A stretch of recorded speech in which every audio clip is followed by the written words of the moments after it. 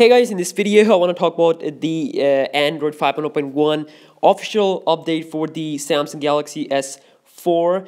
Now this is actually a leaked firmware that we have similar on the Note 3 that was leaked a couple of days ago. So this is also a leaked firmware, but it is official from Samsung with all the Samsung goodies.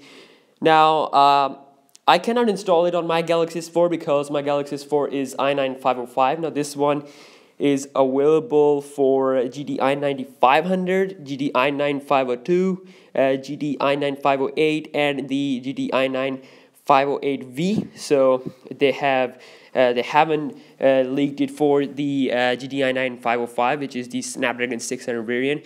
Now you can see these images. It looks pretty much neat. We have that light blue theme in the notification panel, and then also we have the white background, a little bit neat, clean look in the settings and all that. You can see that, and also they have also posted up its benchmark score. So it is scoring 33,055 score, which is pretty good actually. But this is for the i9500, so I can't really install it, so that's a pretty sad thing. But anyways, this is for of course for installation and all that.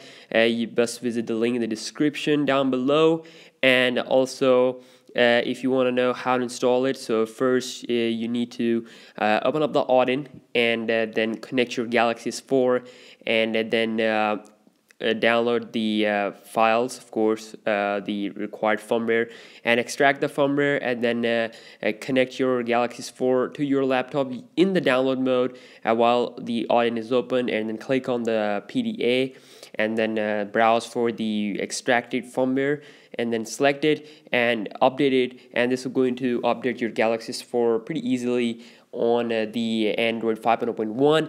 Now basically you don't need root to do this. I can't really show you because of course i9 when it is going to be available for the i9 I'll make a video about that.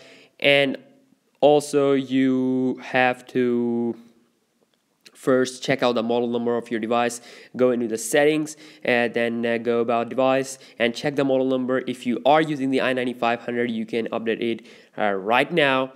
And meanwhile you can take a look at these screenshots, and then also if you want to wait, then you can wait because this is actually the leaked firmware.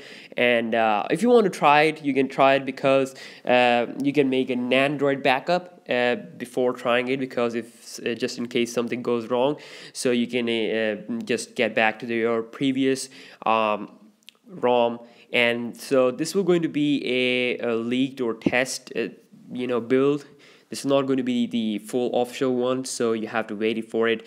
So this leaked firmware shows that Samsung is pretty close to sending this firmware officially to the world, of course. And I'll be downloading it for my Galaxy S4 when it will going to be available officially. So this is the leaked one. If you want to install it, make an Android backup before, and then proceed with this procedure, and then also download this from the link in the description. XDL link is down below, and pretty fast downloading speed if you want to download it. So i95 bad luck. For other, it is available. So thank you so much for checking out this video, a quick look at these leaked screenshots, and I'll see you next one. Peace out and subscribe.